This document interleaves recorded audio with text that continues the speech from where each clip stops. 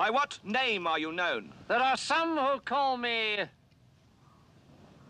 Tim. Welcome to another episode of Timmy Talks, the channel where we talk old school magic. And today it is Tuesday, and this is a special day because we're going to look at the Wizards Cup again. But this is not just a match, this is the finals of the tournament. So 37 players started this journey of the Dark, Fallen Empires, and Homelands, because those are the three sets that you can use to brew with. And only 2 players remain. Rob from the Netherlands, who's playing Dwarven Tribal, and he's going to play against Canadian player Alex, who's playing a red-white soldier burn deck. So this is going to be very, very interesting. The winner is the winner of the Wizards Cup, the first ever Wizards Cup. Now, if you would like to know more about this tournament, or if you would like to see all the other matches, if you've missed any, check out the description below. There you will find a link to the playlist, but also a link to the tournament website where you can find all the information about, the decks, the rules. There's also a restricted list, so you can check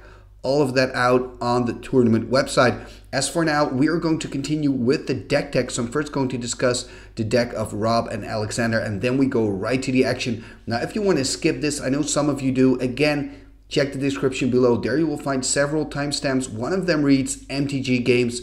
Click on there and that will take you straight to the action. And here I'm going to start with the deck tech, starting with the deck of Rob. Let's take a look. Before we jump into the deck tech, I just want to take a moment to look at this beautiful map with you. This is handmade by one of the contenders of the Wizards Cup. His name is Frank, and he made this beautiful map inspired by the lore of the Dark, Fallen Empires, and Homelands. So if you look closely at this map, you can see the different areas of Dominaria where the stories of these sets take place. And then when you kind of zoom in, you can read specific places. You can look at specific forests. So I see Anhava, I see Asen, I see Castle Sengir on this map. I see Marion at the left top corner of this map. I see the Dwarven Hold, the Dwarven Ruins. So everything on this map is inspired by the lore of these 3 sets and inspired by this tournament. And it's just amazing that somebody took the time to make this. I think this is kind of the love level for the game that you want to have. It's the game is, yes, it's a game that you want to win, but for a much bigger part, it's a game of flavor, of fantasy, of lore, of you want to really, dive into something. In Dutch, you say onderdompelen. You really want to get into the mood, into the atmosphere, into the world that is Magic the Gathering, and that is such a big part of enjoying the game. And I think this map is a great example of that. Also lovely, by the way, I just want to point out the Sea Singer, because he told me that was really a challenging thing to draw, and he was a little bit nervous that by making such a big Sea Singer, if something went wrong with the drawing, that he would kind of mess up the whole card. So that was pretty nerve-wracking, he told me. But I think the Sea Singer looks absolutely stunning, beautiful, and is such an important part of this, on this map, I should say. So it's really nice. And he did this in several steps. So it's not like he started with markers. He first did it just with making little pencil drawings. If you want to see more about the process of making this particular map, by the way, you can also find that on the tournament website, and the link is in the description below. So beautiful map. Thank you, Frank, for making this. It's absolutely wonderful. And now let's go to the first deck. Let's take a look at the deck of Rob. And here we see the deck of Rob. So as you can see, it's mono red, it's Dwarven Tribal. And I'm just really happy to see decks like this getting far in a tournament and really having cards like, Aaron the Relentless, Heart Wolf, Dwarven Soldier. There's just so many cards in this deck. Give those cards that usually don't see any play their moment in the spotlight. And I think it's great, Rob, that you've reached the finals with this deck. Now, the first thing that I notice actually when I'm looking at this are cards that are missing, because when I'm thinking mono red, I'm thinking Ball Lightning, I'm thinking Fisher, and you're not playing with both of those cards. But that doesn't mean that that you don't have any removal or any ways to deal damage to your opponent, because we do see, for example, 2 Eternal Flames. And Eternal Flame is a card from the Dark, 2 red and 2 to cast for a sorcery, and Eternal Flame deals any amount of damage to your opponent equal to the number of mountains you control. and half of that damage it does back to you. So for example, if you have 8 mountains, it deals 8 damage to your opponent and 4 damage to you. Now this of course works great in a mono red deck. It means that especially when you're more on, when a game takes longer, so you're more in late game, you have an advantage because your Eternal Flame, if you draw it later in the game, it gets stronger and stronger. So I definitely think that Eternal Flame is going to play a big part, a big role in this matchup. And next to Eternal Flame, we see Inferno. So Inferno is another one of those famous burn spells from the dark. What I like about Inferno is that it's an instant 2-red and 5 to cast. And Inferno does 6 damage to all players and all creatures. Now, Inferno is going to have, I think, a special part in this final, a special place in the finals. And the reason I'm mentioning this is that the opponent of Rob today, Alex, is also playing with Inferno, and he does that because he kind of has a strategy. He's got Abbey Gargoyle and he's got the Knights of Thorn, and those are 2 cards that have protection from red. In other words, if you play Inferno, they are not affected by the damage of Inferno, so they survive after an Inferno. So Inferno looks good in this deck, but it can actually backfire on Rob because he's playing against a lot of pro-red creatures. And in general, I think those pro-red creatures, they can make the difference in this finals. But we're gonna look at that deck of Alex later. Of course, right now we're zooming in to the deck of Rob, and a few other cards that I'd like to mention here is Retribution.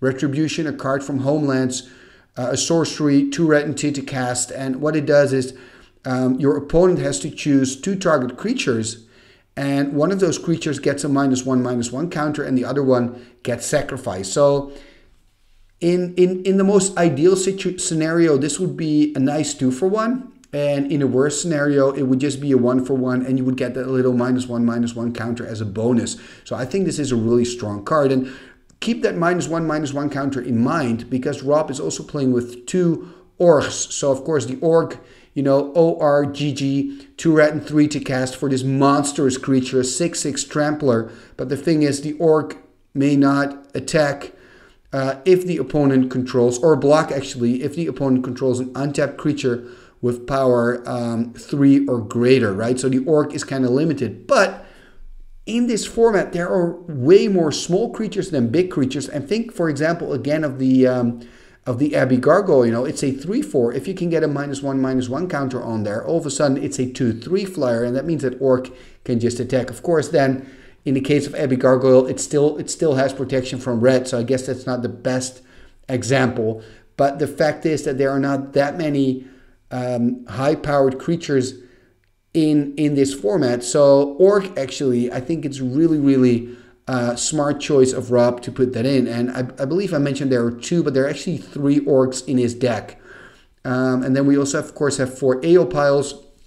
And talking about full play sets, he has also decided to play with a full play set of Dwarven Catapults. And I think they can be very strong. And I'm hoping to see Dwarven Catapult, Dwarven Hold, because I just think that's so flavorful. So Dwarven Hold is one of those storage lands in Fallen Empire. In case you're not familiar with these lands, they're quite special. They come into play tapped, and during your upkeep, you put a storage counter on there. And for Dwarven Hold, it's 1 storage counter. You can take that off the Dwarven Hold again for 1 mountain. And the cool thing is, once you decide to untap Dwarven Hold, you can tap it, and if you want to, you can just take all your storage counters off. So maybe it's got 4, maybe it's got 5. You can all take them off, or just 1. You know, it's up to you. It's your choice. And this works, of course, very good with the Dwarven Catapult. I mean, imagine having a Dwarven Hold, playing it turn 1, and then in turn 10 or turn 11, you decide to untap it, and you've got all this mana, and you can play a huge Dwarven Catapult and basically wipe away all the creatures of your opponent. I mean, that is and very strong and very flavorful, and that's kind of what I like. I mean, a Dwarven Catapult being cast by a Dwarven Hold, how cool is that? Looking at this deck photo, by the way, it's done in a way that it looks like the creatures and the spells are kind of running out of the Dwarven Ruins and the Dwarven Hold and the mountain range that you kind of see at the top of the deck photo. So also the deck photo is pretty sweet. Then we see in the main deck, and I kind of want to point this out, an Apocalypse Chime. So Apocalypse Chime, I haven't seen it in action yet in this tournament, at least not here on Timmy Talks. It's 2 to cast, and then 2 untap, and then sacrifice the Chime, and then you destroy all the cards, or bury all the cards from the Homelands expansion. So this card can be very, very powerful, and it actually can kind of backfire on Rob as well, because he's playing with quite some homeland cards. Then on the other hand, you know, he's the one controlling the chime, so he can decide when he wants to use it. Okay, so this is the deck of Rob. It's mono red, it's Dwarven Tribal. It's pretty strong. It made it all the way to the finals. Now let's take a look at the deck of his opponent, the deck of Alex. And here we see the deck of the other finalist, Alex from Canada. And as you can see, he's playing white and red, and also a bunch of artifacts there right in the middle. So there's a strong artifact presence here as well. And I think those artifacts are going to be important, because when we looked at Rob's deck, we saw those orcs, right? 3 orcs, 6/6 trampler. Well, you really want to stop those orcs. You want to make sure that they cannot attack. And there are 4 creatures in his artifact section that actually can do that for him. Clockwork Swarm and the 3 Clockwork Steeds. I mean, they are 4/3 creatures, right? So they're too big and they're going to stop the orcs. Other creatures that can do that for Alex here are the Abbey Gargoyles and also the Order of Lightbur if you pump it every time, right? It's got 2 power by itself, but for 2 white you pump it, and that means that then the opponent cannot attack with it anymore, because the Order of Lightbur has a power bigger than, it's got power of 3, right? So that's enough. So bigger than 2 is enough. What's kind of important here is you need to know that you need to have an untapped creature, but that's kind of for, now I'm really focusing on the orcs. There's more, of course, to think about than the orcs, because when we're looking at the strategy of this deck more as a whole, we see really that white has the strongest amount of creatures, almost only creatures in the white section, and that morale, right? Morale, kind of an interesting card, nice finisher, instant, 2 white and 1, give all attacking creatures +1/+1. So that can be one of those deciders. You do an alpha strike, you throw the morale on, and then the math works in your way instead of against you. So I can see the morale in some kind of end game scenario be relevant, but the cards that I think are going to be far more relevant here are Knights of Thorn and of course the full playset of Abbey Gargoyles. Both of these cards have protection from red. That means they work fantastic with Inferno, but also Alex is playing against a mono red deck. So these are really cards to fear for Rob, and especially the Abbey Gargoyle, because the Knights of Thorn, you can still kill them with an AO pile. I mean, they've got a toughness of 2. So they're relatively easily to kill with an AO pile. 1 AO pile and they're gone, right? But for the Abbey Gargoyle, it's a different story. It flies. Rob Hartley has, I don't think he has any flyers actually, and it's got protection from red. So I can see the Abbey Gargoyle really being a game winner, maybe even a final winner in this match. I think that's going to be very strong. Then when we look at the rest of the deck of Alex, we see that he really chose red to destroy creatures. There's a lot of destruction in the red section. No creatures, just cards focused on taking out other creatures. We've got the Ironclaw Curse. Interesting card. We talked about that in the semifinals. So if you want to know more about that specific card, maybe go back to that semifinal deck tech section. But also 3 Fissures. I think Fissure is really strong because it's an instant, because it can also destroy a land, which actually can be relevant. Not sure if it's relevant playing against a monocolor deck, but still you have that option, and it buries a creature. So even a creature with regeneration, it cannot regenerate because of that bury clause on Fissure. So I think Fissure is quite strong. Interesting to see that he's only playing with 1 Dwarven Catapult.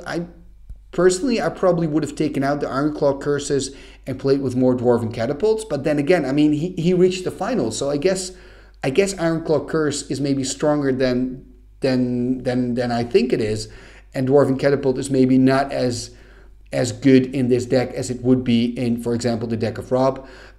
We also see a card that we also saw at Rob's, and a card that I think can be a complete hoser for Rob if it hits the table, and that card is Anzarin Ruins. So the Anzarin Ruins is an enchantment, and what it does, when it comes into play, you choose a creature type, and creatures of the chosen type do not untap. It's as simple as that.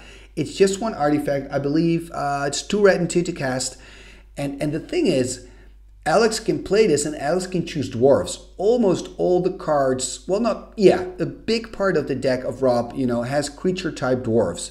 So if this card hits the table on the side of Alex, it's going to be a huge problem for Rob. It can be game decisive. So I'm really, really curious if this card will find its way on the table and if it will have such a high impact as I think that it can have in this particular matchup. Now, a little side note, maybe you're wondering, why is he only playing with one of these cards then if it's such a strong card? The reason is they are restricted because it's so difficult for tribal players to play against it in this specific format. Also, remember, we don't have Tranquility and we don't have Disenchant in the format. So I thought when I was, planning this event, it's really important to kind of contain this particular enchantment because it can just kill so many really cool decks. Thrall decks, Merfolk decks, Goblin decks, but also Soldier decks, Dwarf decks like this matchup. So I really wanted to kind of contain it and saying, okay, a one-off is fine, but no more than one. I guess the only thing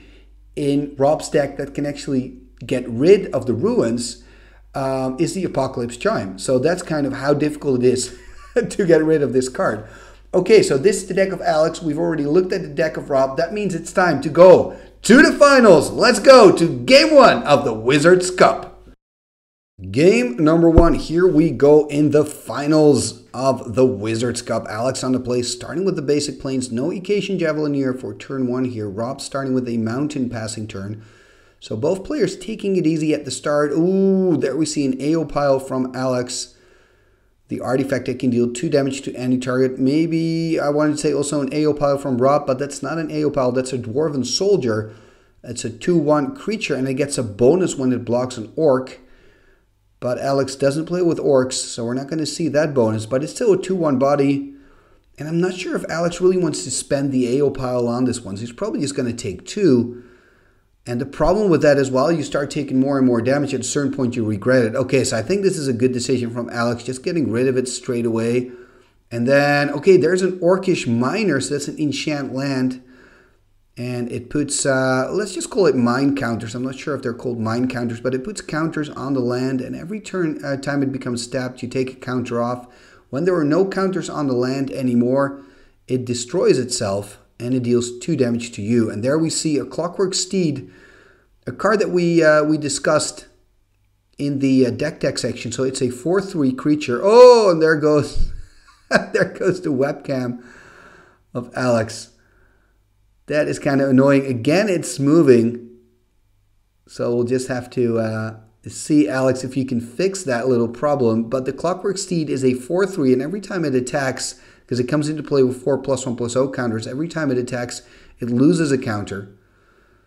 And there we, by the way, see the Orcish Miner also work, because we see a counter taken off that mountain. So during the upkeep of Rob, there's also a counter taken off. So this is probably the last turn of Alex to use it. Again, we see that camera. Hopefully, Alex, you can fix the problem so that this won't happen the entire match. We do see a serrated arrows, by the way, on the side of Rob. There's an attack here by Rob, and the serrated arrows being used on the Clockwork Steed, and we see that indicated by another counter. So that means only 3 damage for Rob instead of 4. And of course, that 1+1+0 counter is taken off the Clockwork Steed. Like all the Clockwork creatures in Old School Magic, you can also put the counters back during your upkeep. So then you untap the Steed and you can put counters back and it taps itself again. So when you want to put counters back on the Clockwork Steed, it does mean that you cannot use it for an entire turn. There we see a Dwarven Hold and a Retribution. Ooh, this is hard. So now Alex got to choose. It looks like he's going to put a -1/-1 counter on the Steed, and then he also has to sacrifice another creature. So probably has to sack his Order of Lightbirth here. So this is just a great scenario for Rob, really hurting Alex a lot here with this play. So it pretty much means that, Alex is going to take another -1/-1 counter. That means that the Clockwork Steed is now, it started as a 4/3, and it's now actually, okay, look at that. It dies because Rob is killing it with another serrated arrows counter. So Clockwork Steed killed and gone, and he still has, I believe, 1 arrowhead counter on there. And there's a Thopter by Alexandre, an 0/2 creature that for 2 you can pump it for 1 mana. And there we see a storage counter being placed on the Dwarven Hold. Rob taking his turn here. So things are actually looking pretty good for Rob. He's very effectively taking care of a lot of the threats of Alex. And Alex is kind of light on cards right now, only 2 cards in hand. And Rob has 3 cards in hand there after playing the AO pile. There goes the camera again. I do like it, Alex. It's kind of in theme here with Timmy Talks. You know, we've kind of got the nautical theme with the Drunken Sailor song at the end of the video. It kind of reminds me of being on a boat. There we see the AO pile, by the way, being used on the Thopter. So again, Rob is very effectively just taking care of all the creatures of Alex here. And the question, of course, is when is Rob going to play out another creature? And I guess the moment is now. Here we see a Dwarven Lieutenant. So that is a 2/1 creature. And for 2 red, you can give it +1/+0. Or actually, it's a 1/2 creature. Sorry, so it's not 2/1. It's a 1/2 creature for 2 red. And you can give it target dwarf +1/+0 for 2 red. So it can also pump itself. There we see another Clockwork Steed. That Clockwork Steed is looking pretty nice with the Zelion Sword. Zelion Sword can pump a creature, so it can basically become a 6/4 if Alex has the mana. He doesn't have the mana right now. There's the attack by Rob. Remember, he can make it 3/2. So does Alex want to trade the Clockwork Steed for the Dwarven Lieutenant? I don't think he wants to. So he's thinking about it right now. And it looks like Rob is checking something here online. He is attacking here, and it looks like Alex is taking the damage. I think that's a good decision. You don't want to trade your Clockwork Steed for that. So now he's attacking and putting a -1/-1 counter on. So that probably means he's going to take 3 damage unless he uses the sword. Doesn't use the sword. And there is the Abbey Gargoyle. So that is one of the powerhouses in the deck of Alex. And I think one of the creatures that can really make a difference here.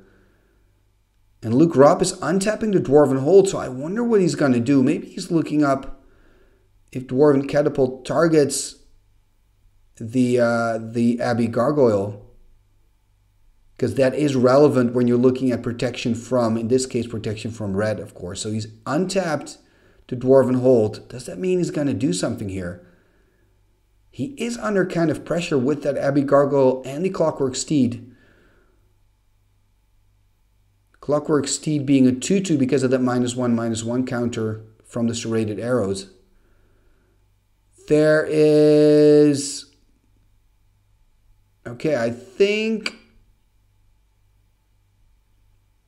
that is dealing some damage here. What card is that again? It's kind of hard to see. Eternal Flame, of course. So Eternal Flame hit Alex there for 5 points of damage, but also hit Rob for 3 points of damage.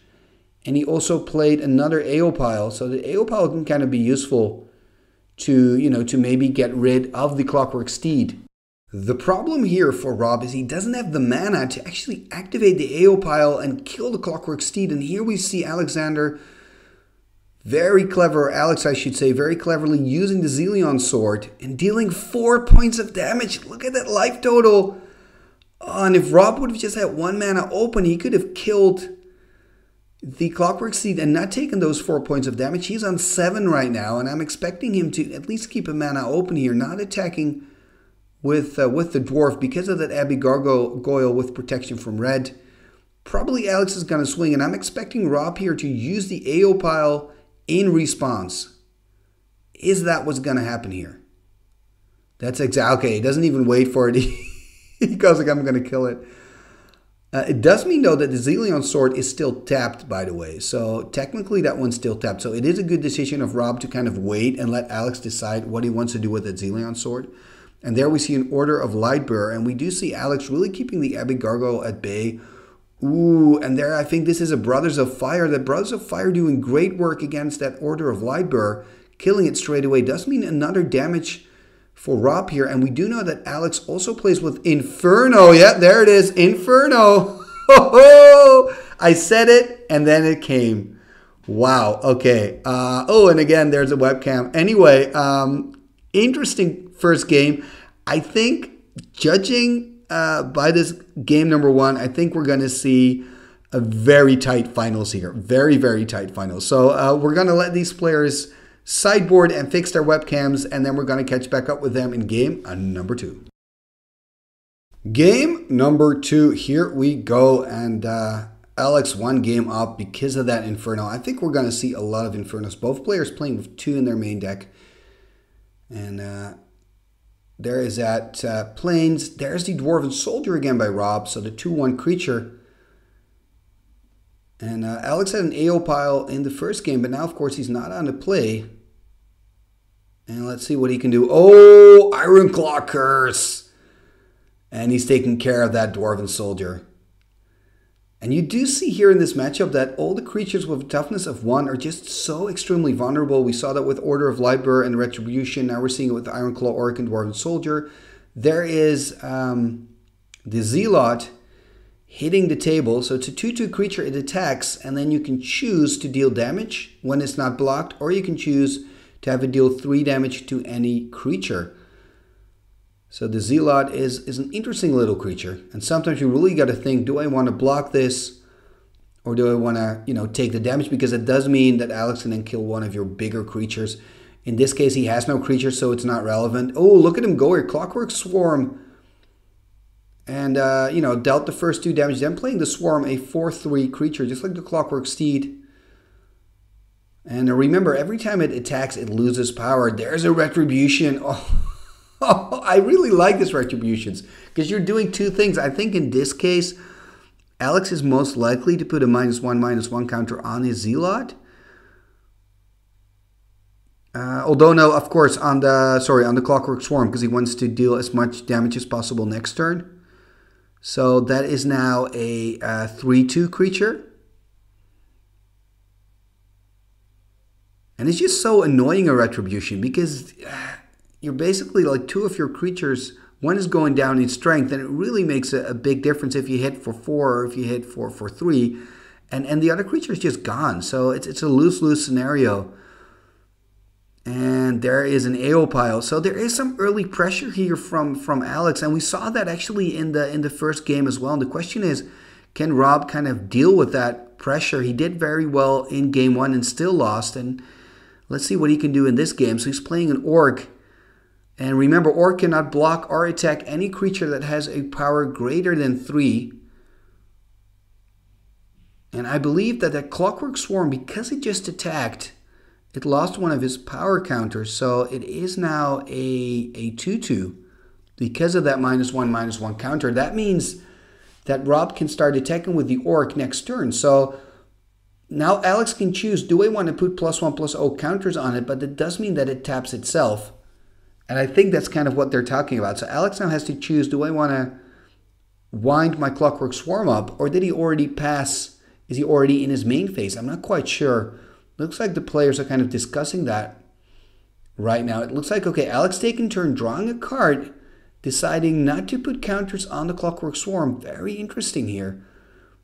And there is an Ecasian Javelin here. A 1/1 comes into play with an Ecasian counter. And then you can tap the Javelinier, take the counter of deal 1 damage to any target. So together with the AO pile, it can deal 3 damage. That's almost enough to kill the Orc.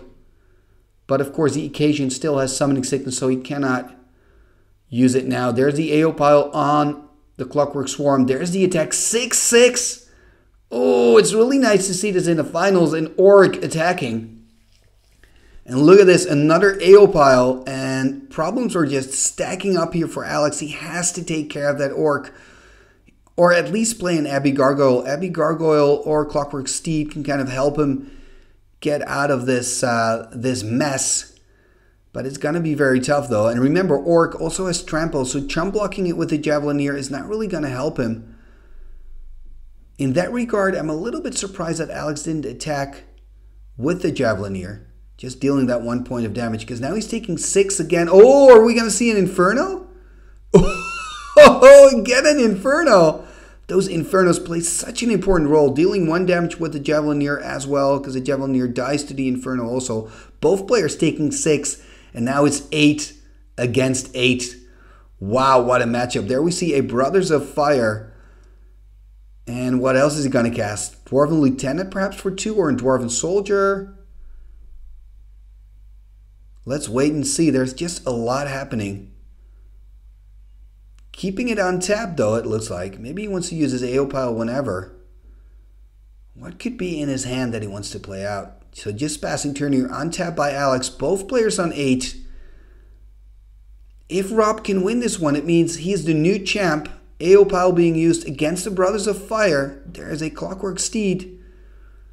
If Alex can win this one, there's an AO pile going on 6. Does this mean that he has an Inferno? Or maybe Eternal Flame. Yeah, Eternal Flame for the win here for Rob. That means it's 1-1. Ho ho! And again, this was a close match. And, you know, it's 1-1 now. So that means that we're going to go to game number 3, the decider. Game number 3. And this is the big deciding game. And as you can see, I've kind of put it on normal speed. Usually I play it off twice the speed, but for this last game of this tournament, I'm just going to enjoy it. 37 players started, and at the end of this game, one person will be victorious and will crown himself the first Wizards Cup winner. So is it going to be Alex or is it going to be Rob? I have to say both games were so close. I don't want to do a prediction on that one. There we see a Thopter by Alex, and what's Rob going to do? He's playing a Dwarven Lieutenant here in turn 2 and passing turn. So Alex is going to untap. So the Thopter, it's an 0-2 creature for 1, right? It's got flying, and you can pay 2 to give it +1/+0. And you can only do that twice, so you cannot make it bigger than 2-2. I don't know why they did that. I don't think it would have been overpowered if you could just pump it more than just twice. But okay, it's Homelands, right? There we see a Plains from Alex, by the way. So 3 lands. Is he going to do something? It looks like he's kind of doubting if he wants to pump the Thopter or play something out. Perhaps he's got AO pile in hand. He could play the AO pile, of course, and then kill the Dwarven Lieutenant. Dwarven Lieutenant, pretty good creature. It's a 1-2. It can pump other Dwarves for 2 red, give it +1/+0. And because the Dwarven Lieutenant is a Dwarf as well, it can also pump itself. Yeah, so here we see the AO pile. Is Alex going to use it? He is going to use it. Dwarven Lieutenant is a gunner. So the Thopter remains. So that's kind of annoying with the Thopter. If you don't have the mana open to pump it, it basically does nothing. Okay, there we see a Brothers of Fire. Ooh, that is an annoying little creature. 2-2, 2 red and 1. It deals 1 damage to any target and 1 damage to Rob.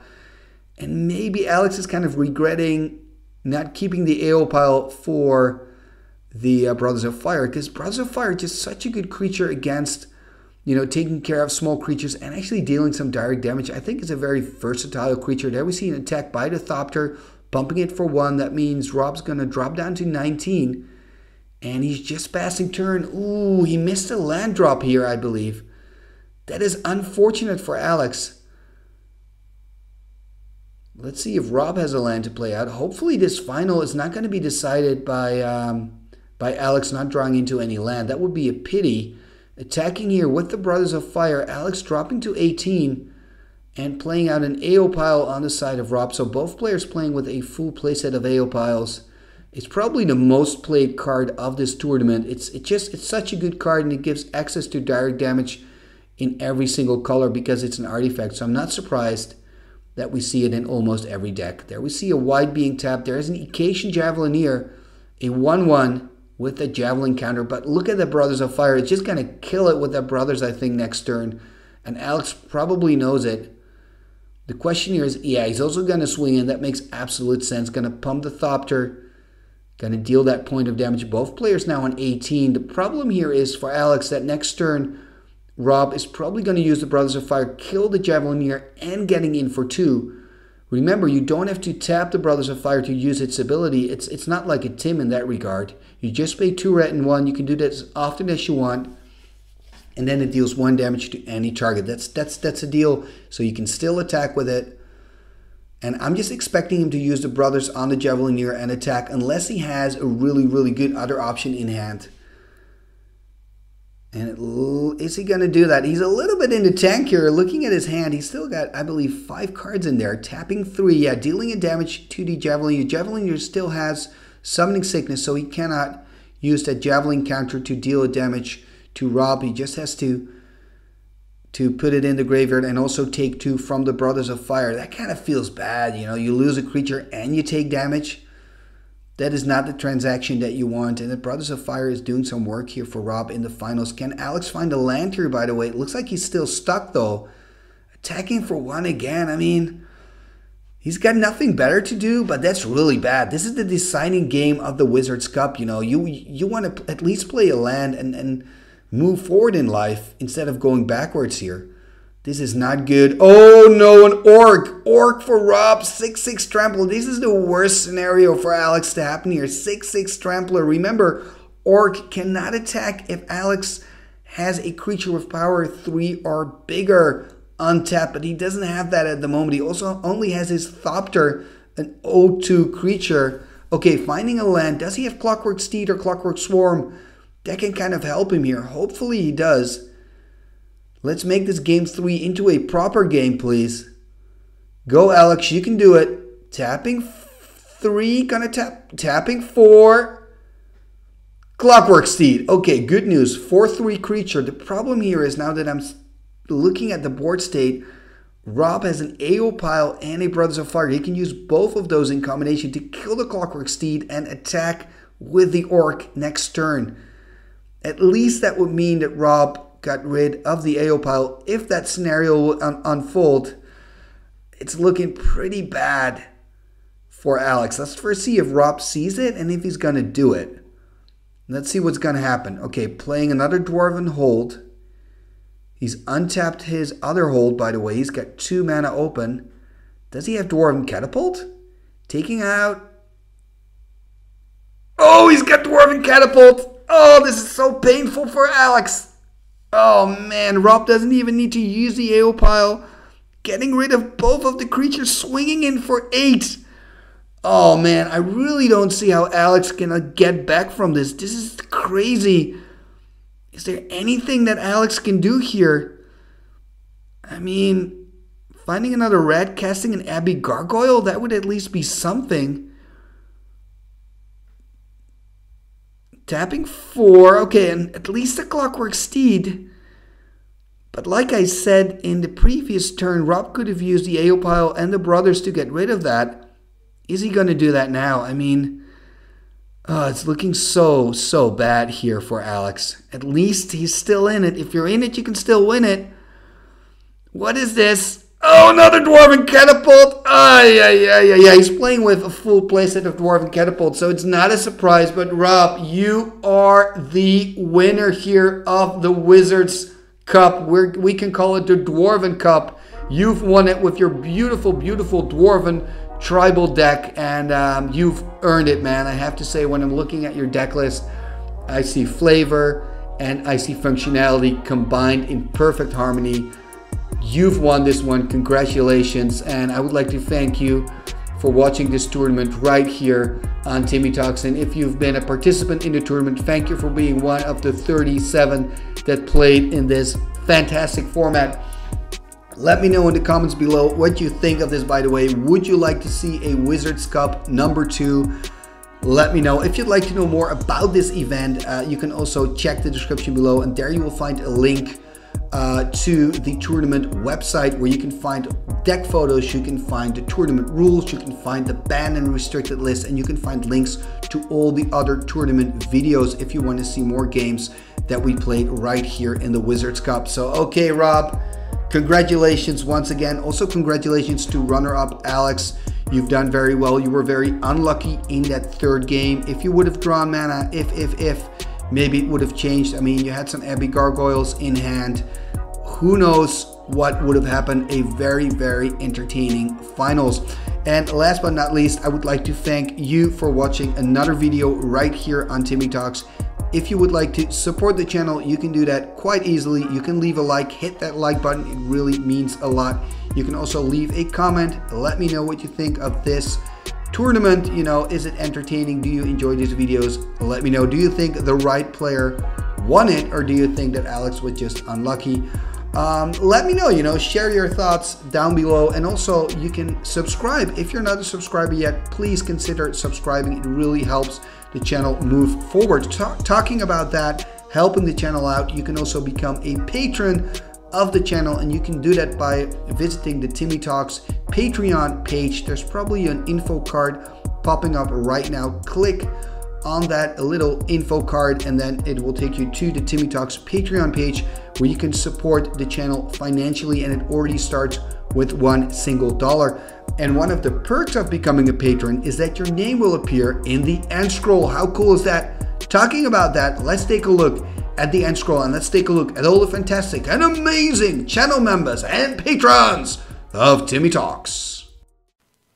What shall we do with the drunken sailor? What shall we do with the drunken sailor? What shall we do with the drunken sailor? Early in the morning, way hey and up she rises, way hey and up she rises, way hey and up she rises. Early in the morning, put him in the longboat until he's sober, put him in the longboat until he's sober, put him in the longboat until he's sober. Early in the morning, way hey and up she rises, way hey and up she rises. She rises early in the morning. Pull out the plug and wet him all over. Pull out the plug and wet him all over. Pull out the plug and wet him all over. Early in the morning.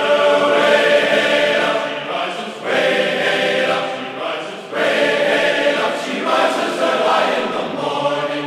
What shall we do with the drunken sailor? What shall we do with the drunken sailor? Put him in the scouts to the husband, son. He'll put him in the scouts to the husband, son. He'll put him in the scouts to the husband, son. Igitus figitus somba kazee.